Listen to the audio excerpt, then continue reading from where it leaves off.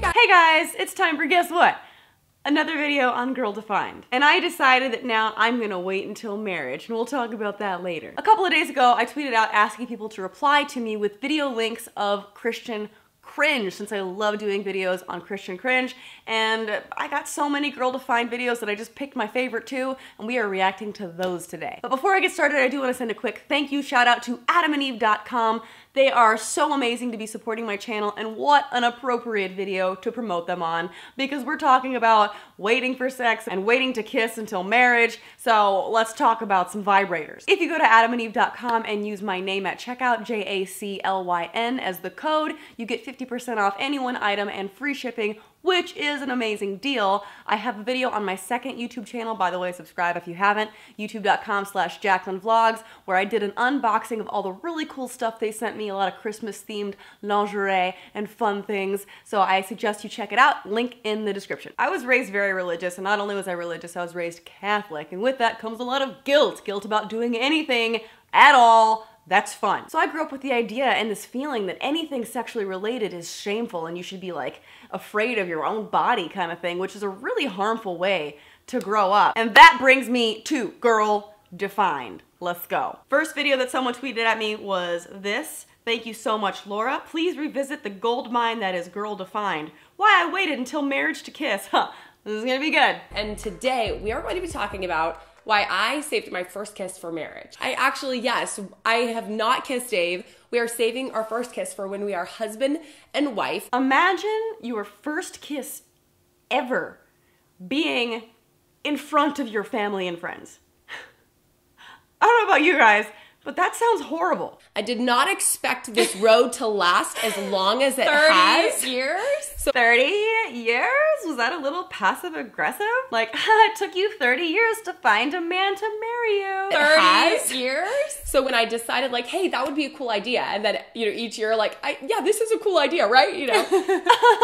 No, it's not. It's actually really stupid. I think it's really cool that you and Dave are doing that. And you do get a lot of questions about that. And I know I got a lot of questions about it because Zach and I did the same thing. And now we've been married for 7 years. And so we have literally been enjoying kissing and having so much fun, intimacy-wise. We've literally been having so much fun, just like kissing and intimacy-wising things, because I can't say the word sex because, you know, that's embarrassing and shameful. Feel shame. Kissing and having so much fun, intimacy-wise. Just say sex. Just say having sex. For over 7 years, it has been awesome. But before I was married, I remember really thinking through and processing this. And Zach and I even had some conversations like, are we gonna kiss? Are we not gonna kiss? I'm sorry, this just seems really stupid for two adults. Like, what are these girls? Like, late 20s, and they're sitting around with their significant other being like, I don't know, like, should we kiss? Like, oh, that's so crazy. I just can't imagine adults doing that. To preserve all forms of intimacy, like physical intimacy, for marriage. I'm sorry, I can't stop focusing. That one girl has this, like, her hair like this,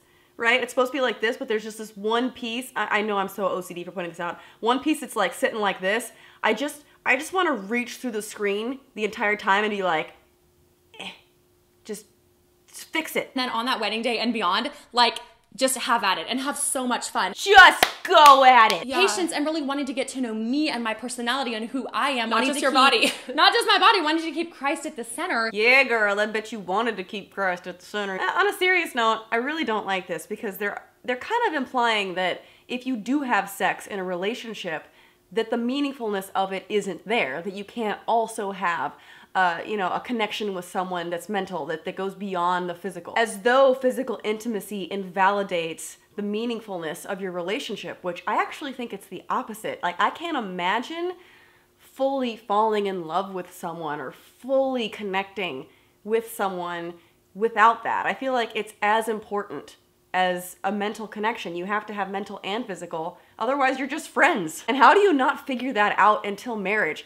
How bad would it suck to marry someone and then realize that there's no physical chemistry? I mean, this is why marriages end all of the time. I think it'd be smart to figure that out before you get married. This is really terrible advice This is terrible advice. To be honest, it's not as hard as it seems. It's very freeing, I've heard you say. Yes, it's very freeing because you're not like always like, oh, did we go too far? Did we do this? Like, we're free. Or you could just feel free to go ahead and do all of those things because that's what people do when they're trying to figure out if someone's a suitable partner. Avoiding something entirely isn't freeing you from that thing. You're just running from it. Like I said at the beginning of this video, if you can go about things in a healthy and smart way, then there is something very freeing about that, and you can really truly connect with someone on a deeper level. I mean, there's chemistry behind this, guys. There's pheromones. There's all different kinds of ways that your brain chemistry changes after you physically connect with a person, and it makes you fall more in love with them. And yes, there's a difference between love and infatuation, and we will get to that later, but I do think that it is a really, really integral part of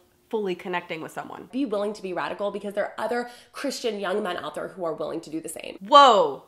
That is one of the most ridiculous, I mean, and I've made videos on them, but this right here is one of the most ridiculous quotes I've ever heard. Be willing to be radical. We're, you know, advocating for radicalism right now. Be willing to be radical because there's other guys out there that'll do the same thing with you. Great. Ugh, so frustrating. All right, the next video that someone sent me here, what is it? We've got Can't Go Wrong with Good Old Girl Defined. Thank you so much. It's Dre Honey. I appreciate the video link. Reclaiming God's Design for Love, Marriage, and Sex. Just the title. Reclaiming God's Design for Love, Marriage, and Sex. Yeah, this is definitely going to be good. I can't wait to hear what they think God has to say about love, marriage, and sex. All right, so the girl on the right is married. The girl on the left, at the time they recorded this, wasn't married. I'm assuming is still a virgin. I don't know. She could have done whatever. I don't know, but she's claiming to be a virgin, at least on the internet.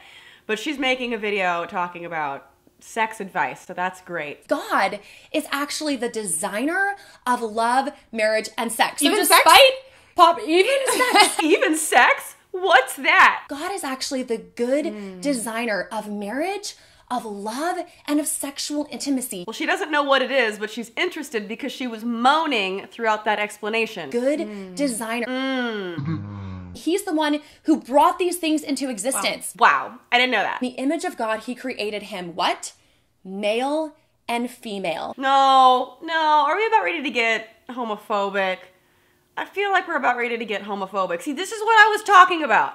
We'll see. I'm not sure. We're not through the video yet, but I don't feel bad making fun of these girls because they're horrible. So first we want to unpack love defined by God. Not love defined by the culture, not love defined by our personal opinion, but love defined by God. Yeah, this is definitely heading in a homophobic direction. Like, it's not what people think in society. It's not about the culture. It's about what God says, okay? I'm not the one that's homophobic. I'm just listening to God. It's not me. It's God. Most of the time, love defined by ourselves or love defined by pop culture is based on really one thing. It's kind of based on feelings. Wow, my mind is blown. I never knew that love was based on feelings. Feelings and emotions. If you feel like you love someone, then you must really love them. If you feel like your feelings have left you and now you don't love this person, oh, you must not love them anymore. That is the dumbest shit I have ever heard. Yes, of course love is a feeling. But it encompasses a lot more. Like, that feeling will drive you to behave in a certain way and do certain things that are selfless for another person because you love them. We're not talking about like a TV show, like, oh my God, I love that TV show, but the season was boring, don't love it anymore. We're talking about human interactions and emotions. That is not realistic. Yes, some people might behave that way and say that they love someone but then act a different way, but in my opinion, that just means that they didn't really love that person. You have to follow it up with actions, otherwise it's meaningless. It's a very fickle type of love. It comes, it goes, and it's really unstable and uncertain. And honestly, that kind of love makes me feel very insecure. Of course it makes you feel insecure because it's not an actual type of love. You can't say that it's a type of love. You can't make that a category. That's shitty. Because, okay, one moment Kristen might feel like she loves me today. Oh, great. But now, no, I upset her and now she doesn't love me anymore. Oh, great. I better watch out. This is just so fucking stupid. But it is kind of funny how the girl on the right is like, that's true. Some days I don't love you. That's right. Love defined by God is not based on feelings, but rather on action. That's what I just said.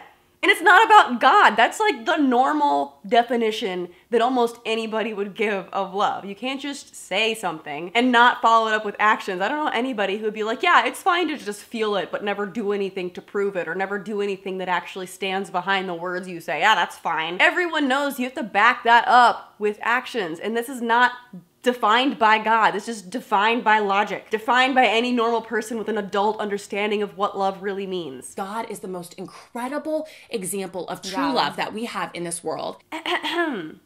This is what the Lord Almighty says. Now go and strike Amalek and devote to destruction all that they have. Do not spare them, but kill both man and woman, child and infant, ox and sheep, camel and donkey. But no, by all means, God is the most incredible example of love that there is. And on that note, you two women should probably listen to this next verse. I do not permit a woman to teach or to have authority over a man. She must be silent. So shh. Next, we're going to talk about marriage defined by God. This topic is probably one of the most controversial in our day and age because they're gonna do it. They're gonna get homophobic at any moment, I can tell. Marriage has become this thing where however we feel, whatever we think about it, we can just define it according to that description. Just say it. Just say the man and woman thing. I know you're getting to that point.